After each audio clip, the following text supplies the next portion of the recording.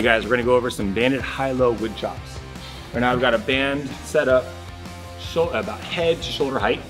And we wanna begin by grabbing a hold of our band just roughly about shoulder width apart. Now from here, I'm just gonna go from a standing position.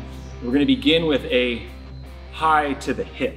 Now what I wanna focus on is keeping everything nice and tight and braced, so all I'm moving through is that midline trunk.